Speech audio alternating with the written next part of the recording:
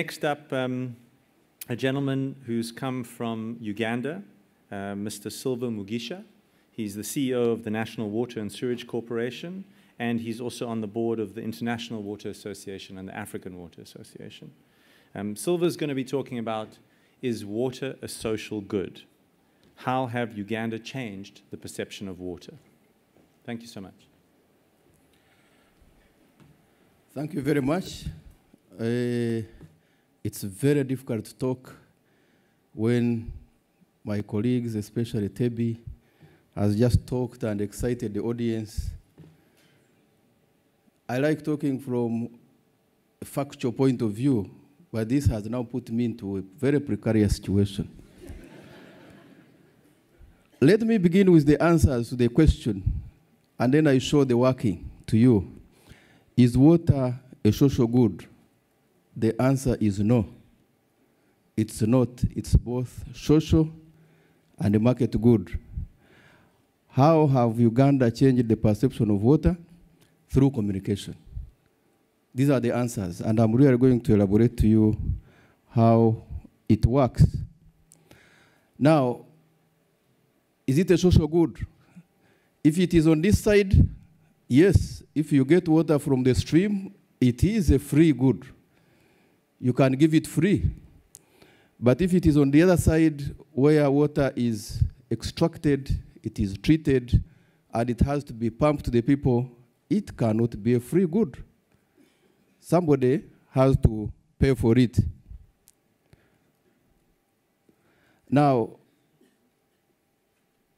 if somebody has to pay for it, we know that under the Sustainable Development Goals, water is a basic human right. What should happen then? So what should happen is that it has to be paid for, but at an affordable rate. It has to be affordable. If you look at the other side, those are the poor people who are fetching the water. And in most countries, I'm sure, even in your countries, the poor pay 20 to 100 times more than even the rich. And we pretend to be giving a service. How have we done it in Uganda? I just want to give you a few characteristics of how a utility that serves a good that is both a social good and a market good works. And I will not go so much into the details, but our utility, National Water and Sewerage Corporation, is a public company. Tebi was talking so much about public versus private, but I think it doesn't matter. As long as if you understand what the service is, if you put the customer first, if you have a vision, if you have a plan of serving the people. Now, one of the characteristics of our utility, for example, which looks at both social and market of the water, is we have a clear strategic direction, which is formulated by everybody, the people inside, the people outside. And then this utility prioritizes development rather than consumption. You get a very little money, make sure you develop services to reach as many people as possible. The other aspect is service. Most of the utilities, especially where the private sector is involved, they want to maximize profit. And I think if you're going to serve all the people, the main emphasis should be service delivery. Of course, without profit, you also cannot invest. But I think service delivery should be the main driving force, and then putting the people at the center. You can see there, the children are drinking water. We are making sure that the customer is very, very important. The other aspect is efficiency. If you are going to look at water as both a social good and market, efficiency, bringing the costs down is key. The other aspect which I think has been talked about is the staff. I was happy to hear that people is now infrastructure. Normally when we talk of infrastructure, we are talking about pipes, we are talking about pumps, but I think people is also infrastructure that deserve to be invested in. After doing all this, one of the characteristics of a utility that does this is to look at the numbers. These are the numbers, for example, for national water. 1998, 2011, 2016, and now. You cannot talk of serving water if you are not focusing on the bottom line. National Water Uganda is one of the few utilities on the continent that makes a surplus, gets the revenues, and even has a surplus for development. And you can see the numbers as they appear down there. But how have we done it? And I was also, again, very happy when the issue of clarity came. In order for you to make everybody know that water is not just a social good, is not just a good to be given free, they must see you with a clear strategic direction, which is clear to them and which is focusing at water for all. Once everybody knows that you are there, not to just serve a few, but you are there to serve all, most probably they will support you. In Uganda, I'm the only multi-party person. When I'm in parliament, I talk to the opposition, I talk to the people in government.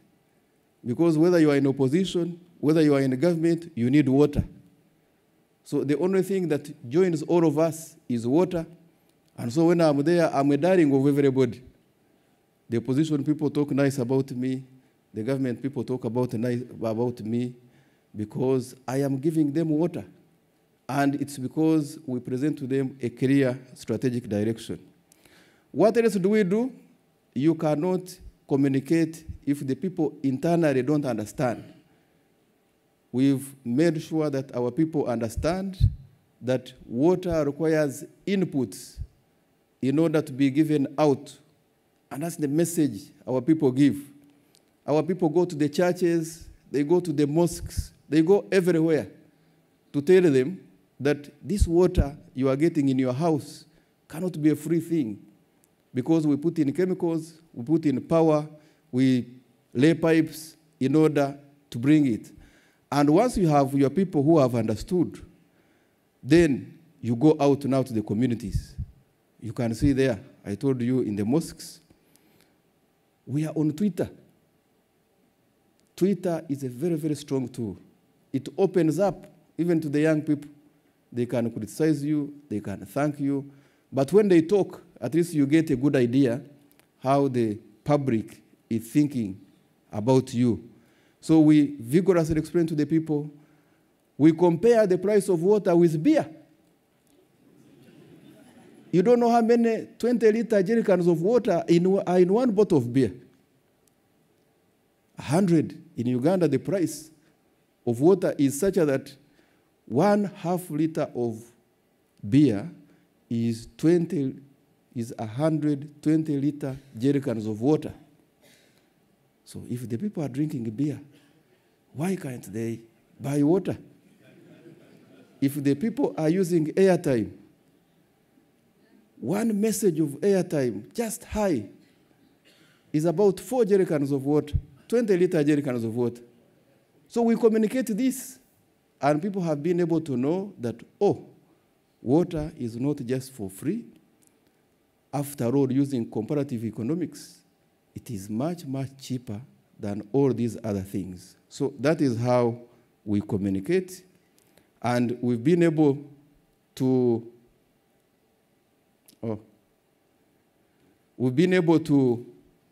deliver on our promise, because that's also very, very important.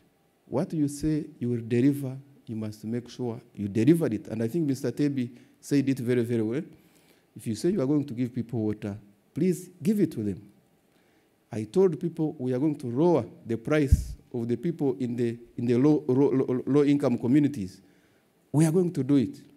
Once you do it, I can assure you there's no person worth being called a human being that will continue to say water should be free.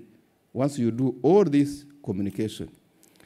Finally, I really want to thank you very much. I complained about this technology before. So this is what we have been able to do. We've changed the perception, and we think we should be able to continue delivering this good as both a social good and also a market good. Thank you for your attention.